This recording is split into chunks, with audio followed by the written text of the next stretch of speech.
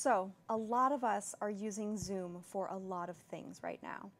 And you may find yourself in a situation where you are recording an interview or a conversation or a lecture or something where you want to take the audio and you want to edit it. So you can do this. Normally, what you do when you import audio into Audacity is you just take the file and you drag it in, and then voila, you have audio. But if you've tried to do this with Zoom and you have an M4A file here, notice Zoom, when you make recordings by default, it makes the video for you and then also gives you this audio-only M4A.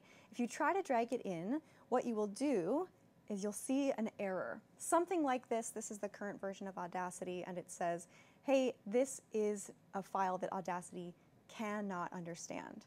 So it actually tells you without the optional library, Audacity cannot open this type of file.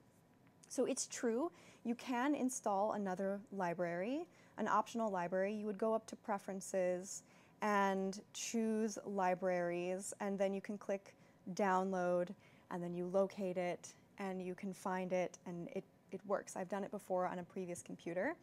This time, I tried it, I was in internet circles for about 10 minutes, and I gave up because it wasn't worth it, because I know that I can very easily take that M4A file and just convert it to an MP3, and then I will be able to edit it in Audacity.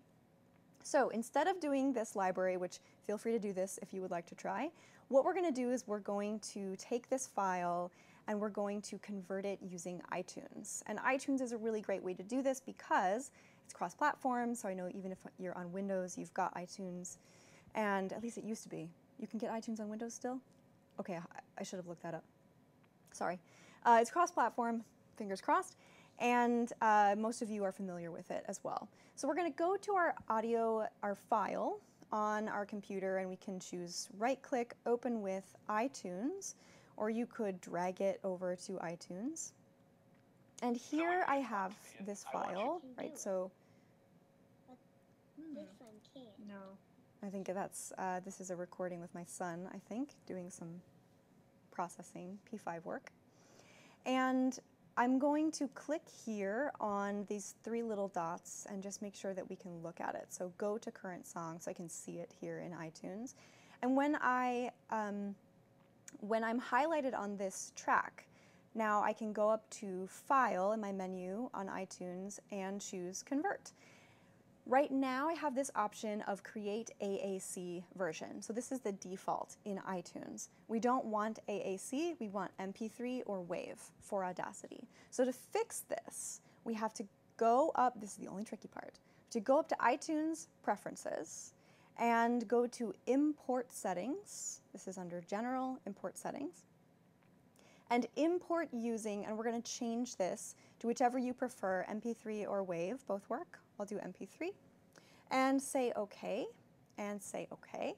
And now when I go back up to File, Convert, my option says Create MP3 version. So I'll do that. Ba-da-dum. Now I have this MP3 version somewhere on my computer. It's hidden, it didn't pop it up at all. So usually what I do is I just go to my Spotlight and I'll search for the title, audio only, to how descriptive.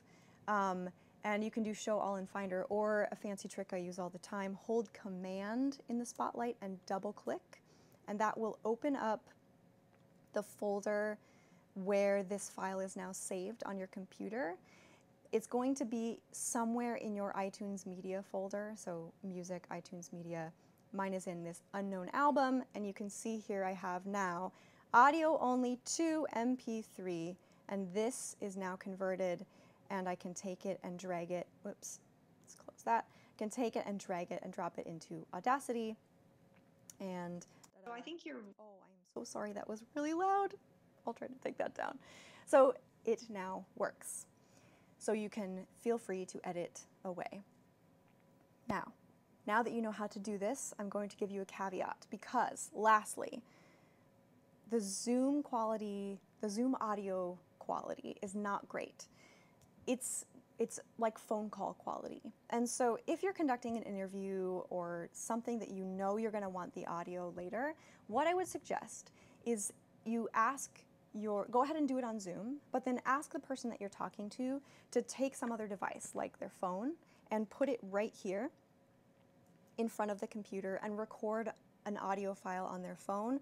Or better yet, maybe they have some sort of freestanding mic, USB mic, and then have them send you that audio file. And then you can use your Audacity skills to edit your file. You'll go ahead and record yourself also, not just on Zoom, but with another device. And then you can use Audacity to then edit those two things together, and the audio quality will be much better.